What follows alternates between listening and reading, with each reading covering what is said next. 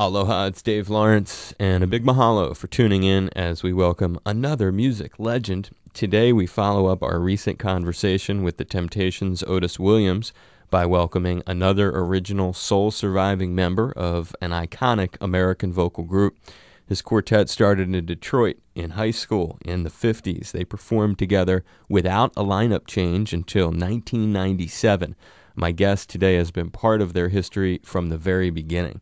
His band are coming to Hawaii with the Temptations, a tour pattern they've sometimes shared since 1983 as a road pairing pretty often. We're excited to welcome them for dates August 12th in Honolulu, August 14th on the Big Island, and August 15th on Maui. All three shows are on sale now, and it's a great honor to welcome from the Four Tops, Duke Fakir. Aloha, Duke. Aloha. Dave, how are you? I am good, man. Thank you so much for taking some time for me. What a privilege. I really appreciate it. Oh, it's my pleasure. It feels good to be able to talk to our friends over there since we haven't been there in quite a while. So I'm pretty excited, and all of us are pretty excited. In fact, most guys are bringing their wives. And just kind of, this is a place you're supposed to enjoy in many ways, not just the performance, but you should enjoy the beauty of the islands and all that's around it. So we're looking forward to it. Plus, it's been a while. We hate to not go to places if, and it takes so long to get back because I think it's been almost about 10 years since we performed there. And when we performed there, that was a private engagement on a New Year's Eve going into 2000. I remember that because it was like 1999, December 31st, and we was looking to see if anything strange was going to happen and this and that. Everything went smooth, and we had a wonderful engagement, and we stayed a few days and had a wonderful time. The people there are always so friendly, so warm, so wonderful. It's just a shame we just don't get there, like at least every other year or every 2 or 3 years. It'd be nice if we could have you on that sort of basis. And while you're in that memory mode, Duke, can you sort of just try to take me back, if you can, and think informally with me, if you could try to recall some of your earliest, if not your first visit to Hawaii? The first visit to Hawaii, we've been there about 5 or 6 times. They all are so exciting. I'm getting them mixed up about the first one. Well, I remember the first one. It was just great. Yeah, I remember the greeting. When we first get off the plane and they greet you and they put the flowers around your neck.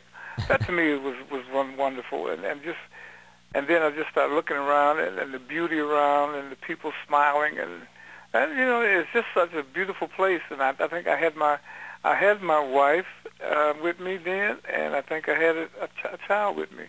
And I was so busy enjoying the island, I practically forgot what the engagement was like. But I remember my family and I, we were really beaching. I was quite young then.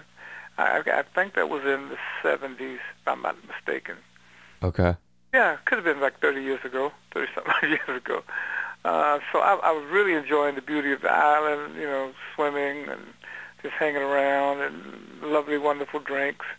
Wife going shopping and looking around. The beauty of it all, and I call it the indoor-outdoor living of the islands, it so intrigued me. That still is my wife's favorite place. Have you come here a lot just for personal time on vacation and stuff, or only professionally? My wife and I have come probably 3, 4 times, for sometimes just a weekend and sometimes a week or so. Yes, we have. We've come to a couple of different islands, mostly Maui and of course the Big Island. A lot of people like to go to the other islands. I haven't been to. I think we went to one other island, but that was just one engagement. We like Maui a lot, and we like the Big Island. So we come there and kind of hang out, my wife and I. When was the last time you were on the Big Island? This time. When was the last time you were on the Big Island? The Big Island was 1999 going into 2000. Okay, so for that gig that you did that you're talking about. Right.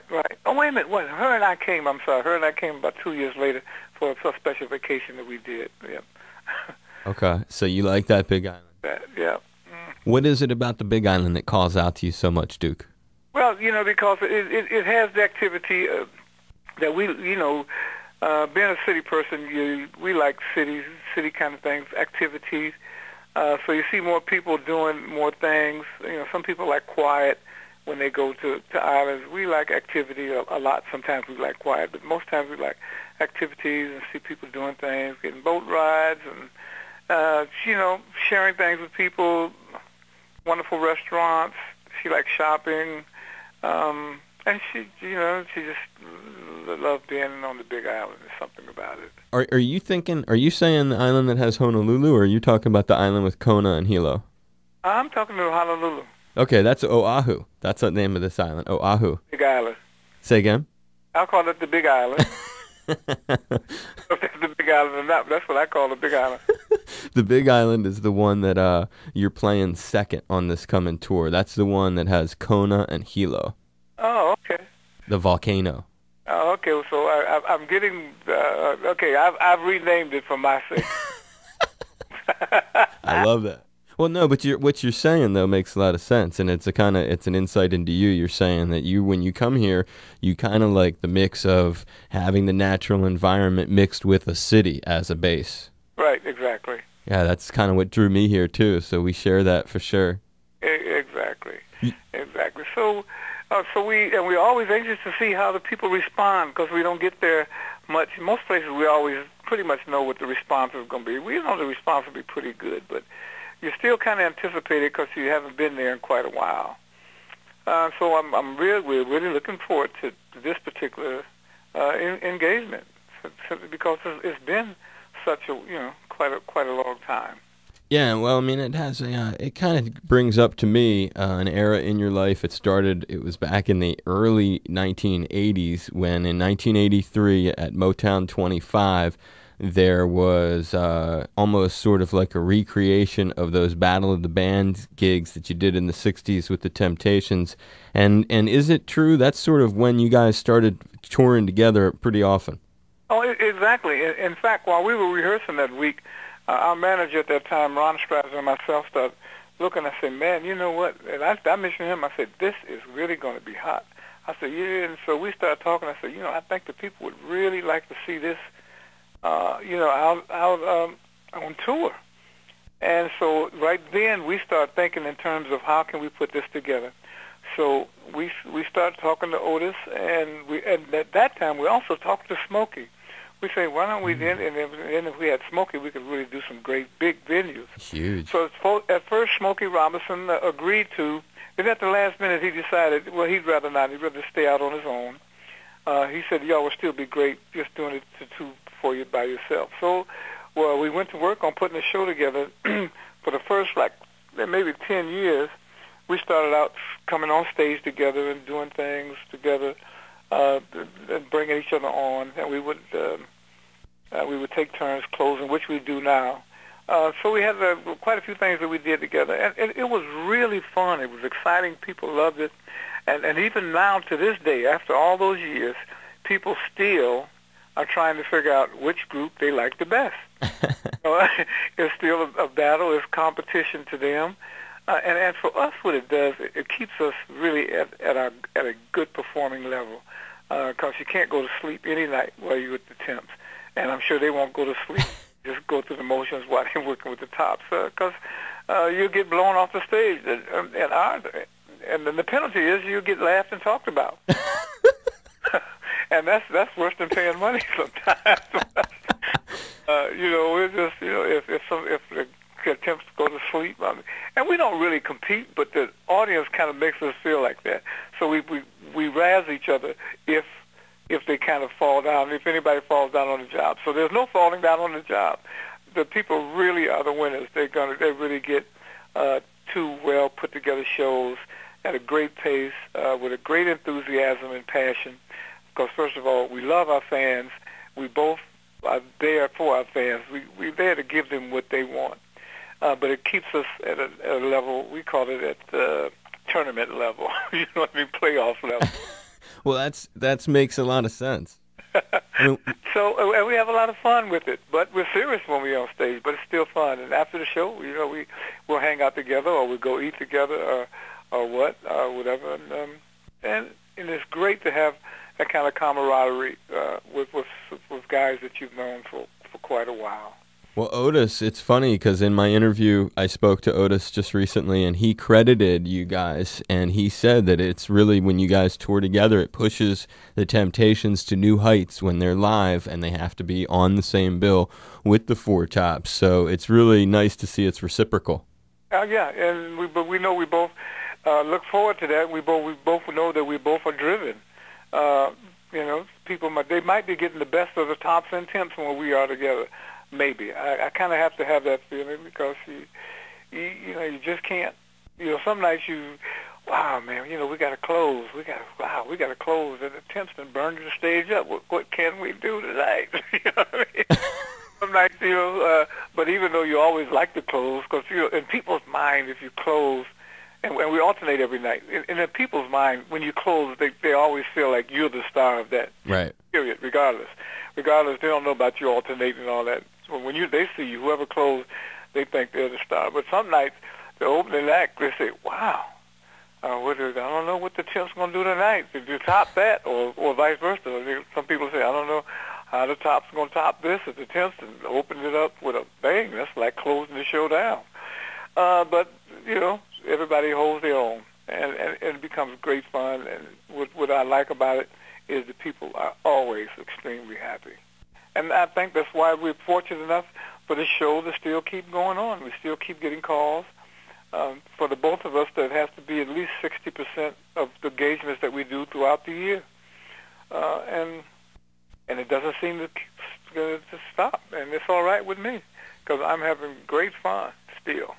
Oh, it's really a testament to the two of you guys that you're able to both be out there together and that you both look at playing on the same tour as not just a friendship and a friendly rivalry, but a way to sort of, you both have said it, your game is at its best when you have the other element there sort of pushing you on. And also, I guess another part of it, Duke, which we didn't mention is, and you mentioned it briefly, but Otis and I were talking about it too, the rotating the sets probably helps too, huh? Because then one of you is on the front end, and then the next night it's the opposite. Exactly right. All right. So, every night it's a little different, but you have to be on your toes. But we're very fortunate, and we know we are,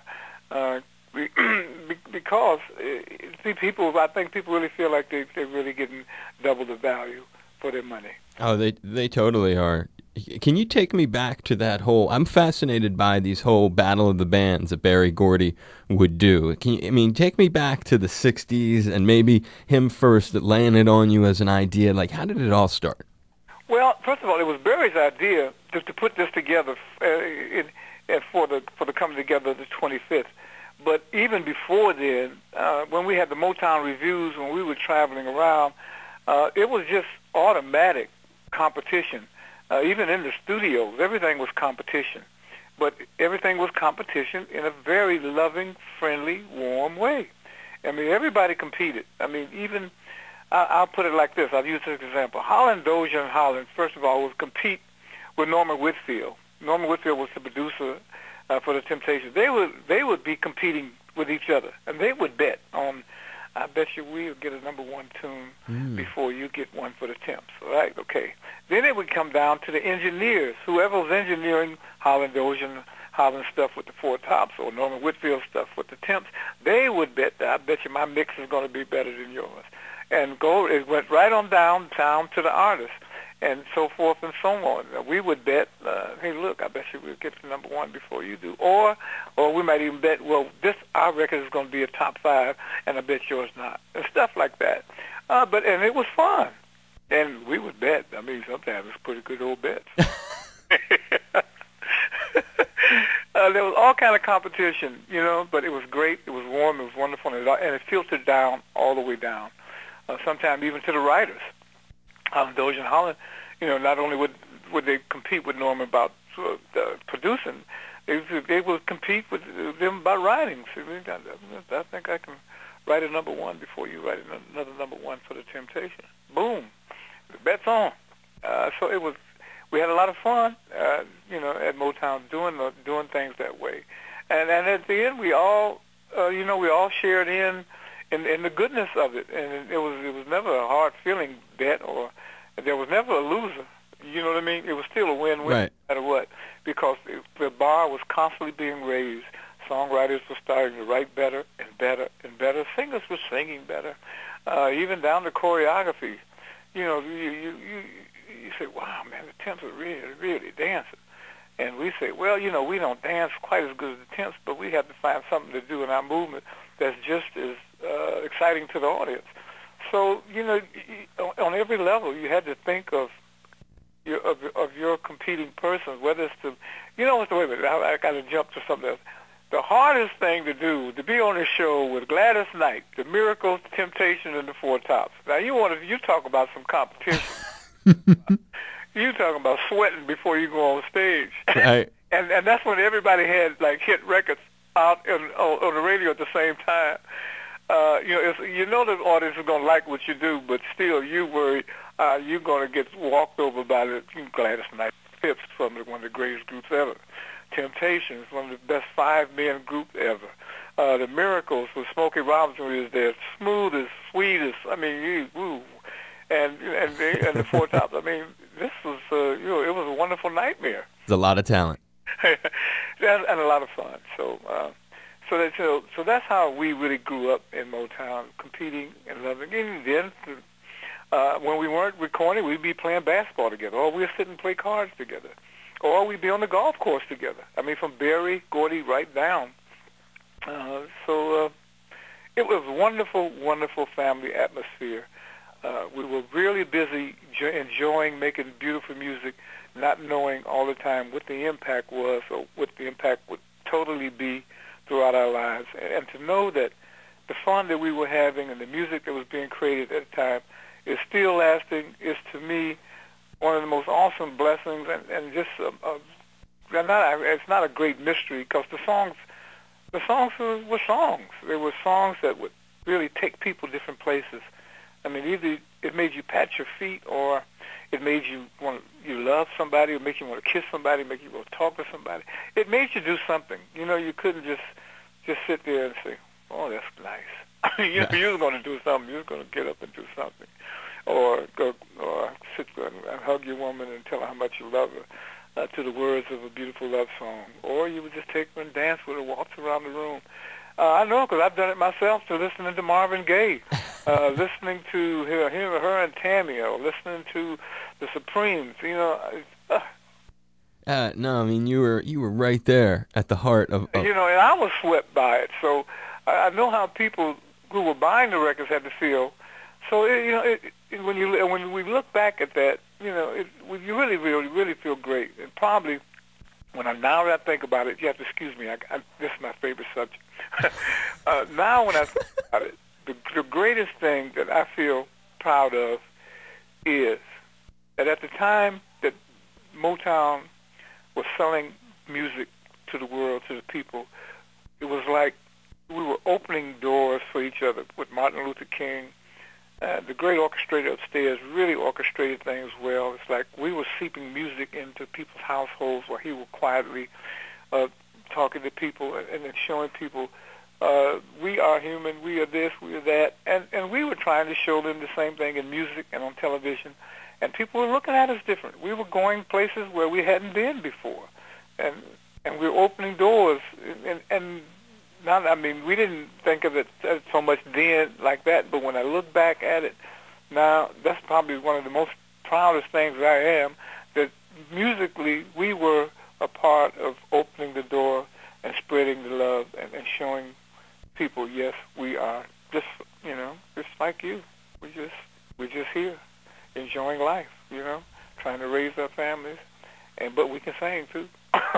No, you touched on something actually I'd like to hear a little more about. When in that era, that formative era that you were there really as a part of and as a soundtrack to the civil rights movement. And in your mind, when you look at where the world is today versus where things were back then, how do you see the change? Do you see it as an evolution that still has a really long way to go? Do you see it as an evolution that is really in its infancy? Where are things today? Okay, the way I look at it, I mean, we have come a long way. We have come a long way. I've seen some great changes, uh, and there is no doubt in this world, in this country, if you put your mind to it and you work hard enough, you can do whatever you want to do. Of course, there are still discrepancies. There are still separations here and there. And to me, I think that we all have to understand, and this has to do with the culture of different people. The culture of different people will keep us a little separate. I won't say segregated, but separate and closer to our own cultures that we were raised with. But we are understanding, people are starting to understand everybody else's culture a little better. And so everything is done pretty much with open arms. To me now, things that are pushed down or pushed back has to do more with economy. No, it's just like a lot of money people may not like poor people. It has nothing to do sometimes with color. You understand? Totally. It's a class distinction based on how much dough you have. More class distinction now than just color. Right. That's what some of the things I see. And then that's not just dominant, but it's there. It's definitely there. But we've come such a long way. I mean, when I look at it, I've seen some great changes. We as a people can pretty much do what we want to do. I mean, there's black people making tons of money, making great headways in we've got a president, okay, in government, in business, and in every kind of way, sports and everything, music. I mean, the door is open. All you got to do is try hard, work hard, and work the right way, and you can get there. If you don't believe it, ask Smokey, ask Michael Jordan, ask Oprah, ask Bill Gates. Just ask people, who made it. It just takes hard work. Anyone, hard work, and do it from your heart, and you can win in this world, and especially in this country, the greatest country in the world. And if you travel outside this country, you can see it.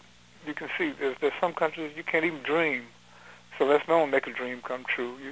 There's not even space to dream, not time to dream, or about anything other than where's my next meal? How do I get to it?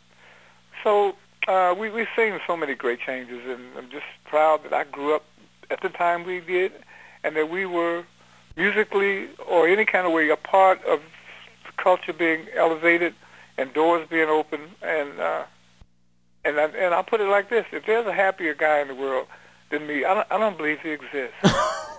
And really, it has nothing to do with money. Somebody put it to me like this: says, the Rolling Stones, they make $1 million a night. How much y'all make? I said, no, hold it. I said, all that is relative. Success is relative. Happiness is relative. I said, and I love the guys, but I bet you not one of them is happy as I am. I have a wife, I have my grandkids, I have my kids. I've done everything in life I want to do, and I'm still doing it, and I'm doing it with gusto. I wake up smiling every morning. Can't wait to wake up to face the next day. So it's all relative. It has nothing to do with how much money you have. It's how much joy have you brought to other people's lives, and how much joy have you gotten out of what you're doing for or to your other people and yourself. And it's mostly the joy comes from making other people happy, because we're all servants, and I'm not a preacher. And my son is a pastor, but we're all servants and we're here to help each other, to help each other grow, to help each other do things. That's what we're here for. That's what people have dreams of getting into business, to help people do this, to help people buy homes, to help people do this, and we shouldn't do it with greed. That's one thing that has pretty much taken over this whole world. And if we can get that greed out of there, then again we'll be a very wholesome, fast-growing, competitive, loving world. But we're here to help each other, and I feel really good that I think we've been doing it without trying. It's just a gift that God has given some people to, musically we bring joy to other people, but they forget it's such a two-way street. They have no idea how much joy they give us, When I go out on stage at night and I look in people's eyes every night, all I see is love, respect, joy, happiness. These are things that you can't put your fingers on that a lot of people never see, and I see that every night. So you can tell, you could imagine what's inside of me because of what I see every night. I have no idea what everybody does or what these people do. I just know what I see at night when I see them looking up, and I look in people's eyes, and you can see that. So when you go through life and you see that almost every night, that has to affect you as a person.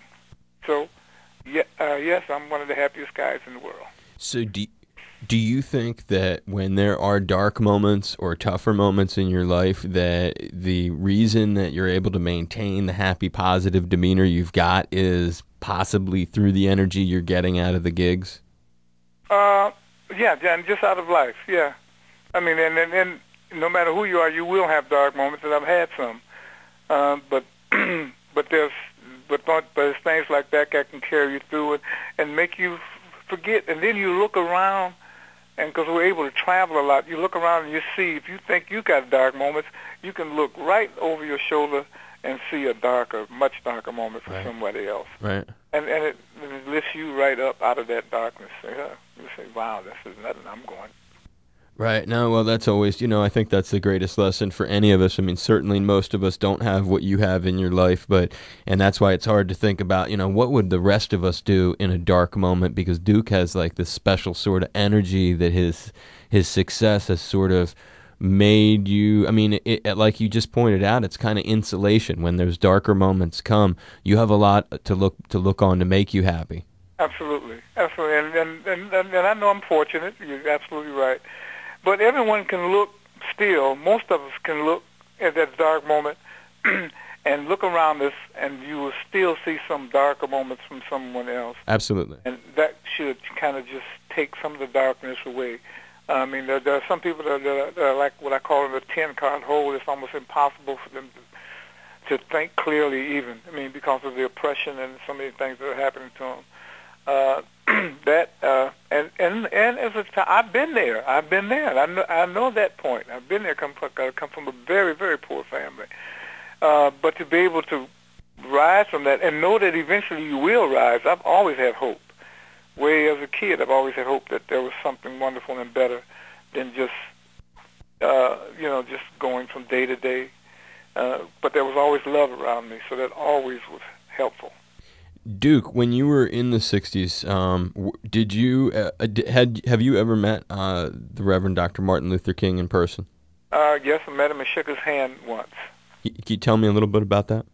Well, it was just an awesome moment to me because I looked at him in such awe at the times that he was going through his civil rights motions and the way he spoke and with the reverence that he spoke and the things that he had in his voice were always so touching to me. So when I touched him and shook his hand, I mean, I felt like I was touching like a prophet or something.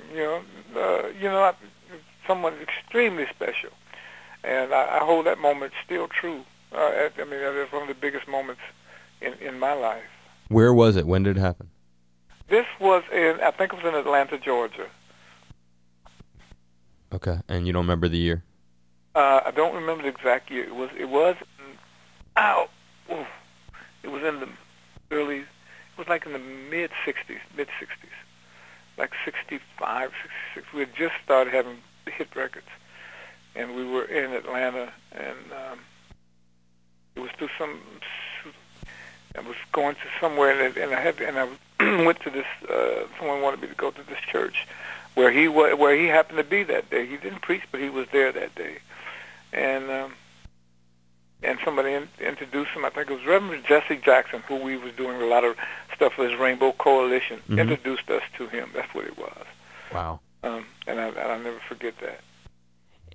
As I sort of, because I keep you all day, you're so much fun to talk to, but I know you got to do stuff. But as you sort of reflect with me on Dr. King, and it was really brilliant, by the way, to listen to some of the eloquent way you put it, the journey from then to now, and how many good things have come forward as a result of his efforts and other people's efforts.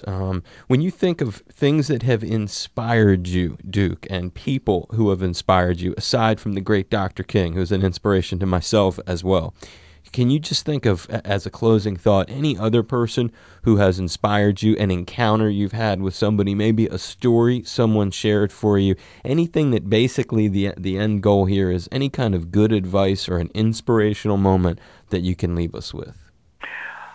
Yeah. Well, I've had so many. I've been very blessed. I've had some really wonderful, inspirational moments. But I'll tell you a good show business moment that was given to me or to us back in between 59 and 60, between 60 and 62. We were backup vocals for Billy Eckstine. Billy Eckstine, of course, was a great male singer, coming up the same time Frank Sinatra was. He was like the black Frank Sinatra. Mm-hmm. But he was about to marry this particular movie star, who was white, and they kind of beat his career down. But still, over the years, he still was a great entertainer and a wonderful person. So we were backup vocals for him for 2 years because he had recorded this album with a group called the High Lows, and we could sing 4-part harmony like the High Lows or the Freshmen. And he heard about this black group that could do that, and we auditioned and we passed the audition, so he hired us. We had some wonderful time. We went to all the supper clubs with him. So we were in Lake Tahoe one night just before we went on stage, and he was always giving us pointers. So this time he called me to the stage. He said, "Look out the curtain." He said, "Duke, what do you see?" I said, "Well, B, I have to be honest with you. The house is full. It kind of look loud. People, they always kind of look the same. They're the same kind of people. Real cool, wonderful audience just waiting for you to come on." So he says, "You know what I see, Duke?" He said, "I see people out there that bought my records in 1944. These same people have taken care of me all of my life."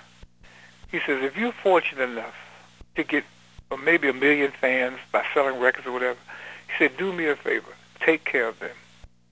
You take care of them people, give them what they want, and they will take care of you for the rest of your life in a loving way." I said, "Wow." And it has happened, and that was I remember that, and we have always been the ones, we come to please the people. What do they want? That's what we want to give them.